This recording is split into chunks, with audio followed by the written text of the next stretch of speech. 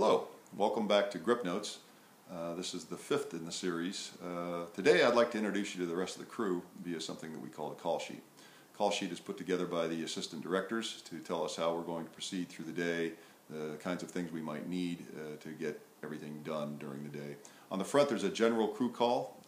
This won't be your actual call time. You always want to check and find your name on the back of the call sheet. Back of the call sheet has the names of each of the departments and the names of the people working in those departments in their specific job titles. At the top we have the UPM and the line producer. They're the ones that put the money together and figured out where to distribute it in order to get the day's work done. So you might not run into them, but if you do, say thank you, because they're the ones that said, yeah, we need another guy, and we're going to go ahead and give you the manpower you need. Also, the assistant directors are listed there, the first and second assistant directors.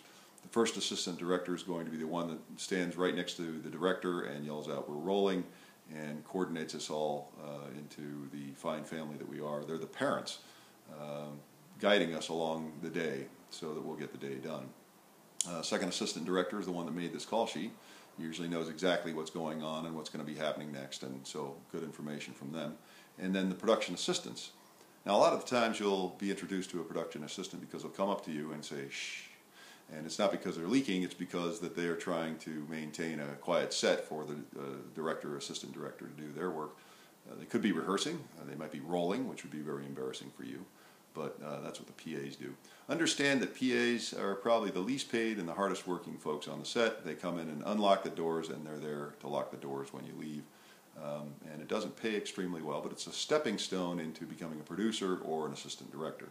So it's good to be nice to the PAs, because someday you might walk through a door to get a job, and the person you're going to talk to is sitting there at a desk, and they say, "Oh, I remember you. I met you when I was a PA. It was great working with you." So keep that in mind when you work in and around the PAs. Next department listed is the camera department. That's the director of photography. There's usually operators, camera operators, self-explanatory. And you've got the first assistant camera that usually heads the department, as the key grip or the set lighting, chief lighting technician is for their departments.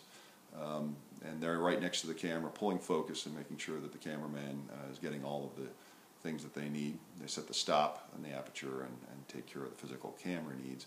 Also in their department, the second assistant camera puts down the marks on the floor and slates the camera, and usually there's some data wranglers that now work with the finished product, the chips, keep them cataloged, keep them safe, get them to the editor so we don't lose the day's work. And sometimes there's video listed in there to do the live feed transfer so that the director and the cinematographer and the script supervisor can all sit and watch the lives goings on to see how it's working. And occasionally we'll be providing shade for those folks via the camera department. They'll come and ask us whether or not we can put a pop-up up. Sometimes Locations does this. But we do arts and crafts for the camera department, and obviously we're working closely with them. Their boss is my boss, so camera department, that's what they do. Grips, we already know. You'll see under the rigging key that sometimes it's OC, which means on call, and you'll see a few other people on the sheet, which means that they're close by and we can call them, but they're not going to be on set. So something good to know when you're looking through the call sheet. Next, of course, is our set lighting brethren and sisters. These are the people we work the very closest with. They're the ones that are going to be bringing in the lights and setting them up. So when you see someone moving a light, you're like, oh, must be a set lighting technician. Probably a lamp operator in that case. And we will be going in behind them with a ladder, or we'll be leveling the stands for their light, or once they're done setting the light up and the set lighting, chief lighting technician has aimed the light, then we're going to be diffusing it, and we're going to be using our flags to shape it.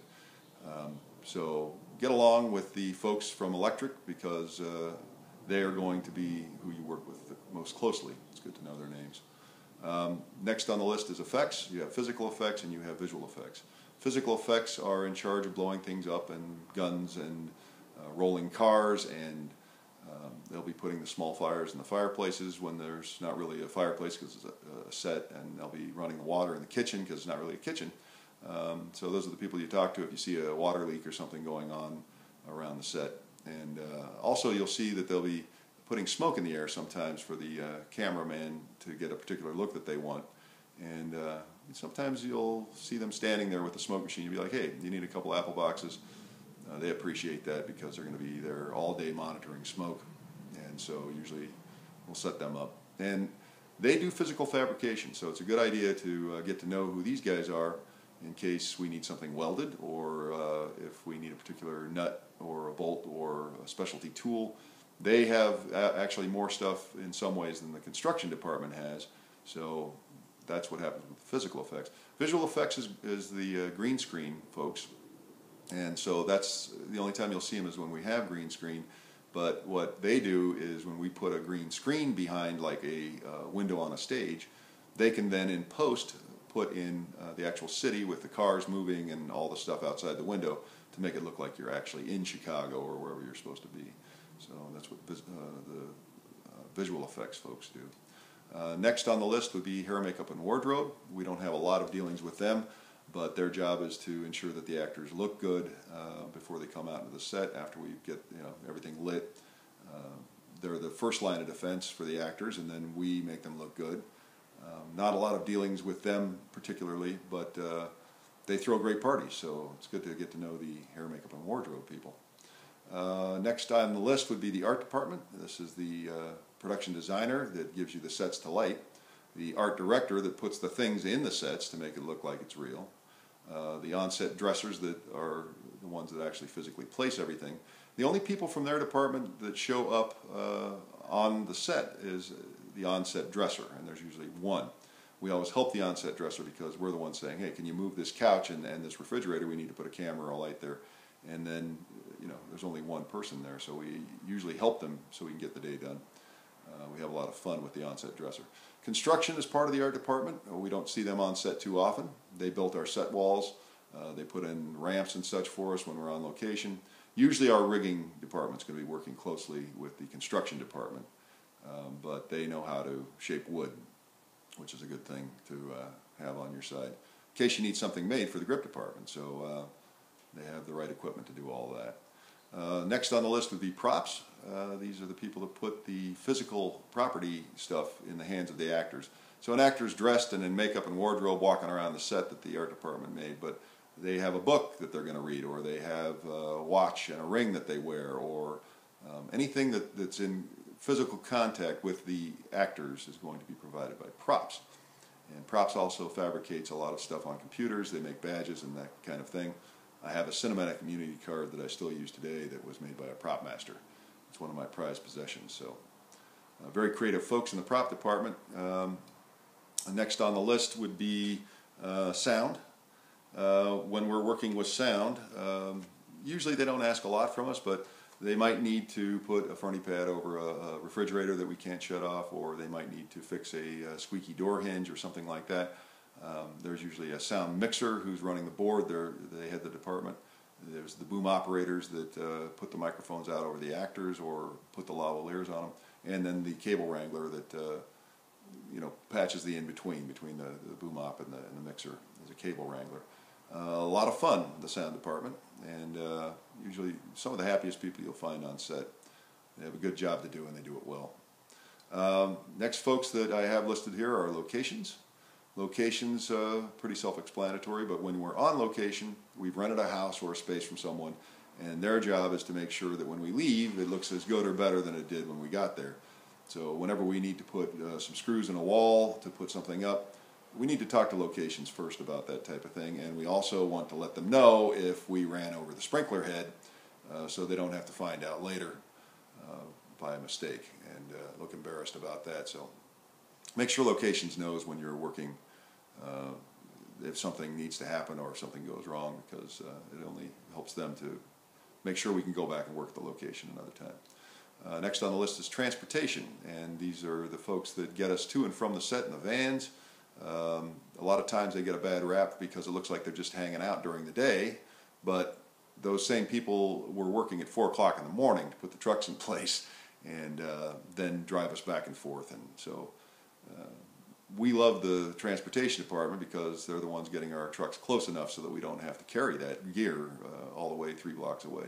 Those people in locations are our backbone in making sure that we move efficiently. Somebody that I didn't have listed here, but you're going to want to know about are the craft service folks. The craft service was usually put in place to help the other crafts, meaning they would help props, or they would help a grip, or they would help sound.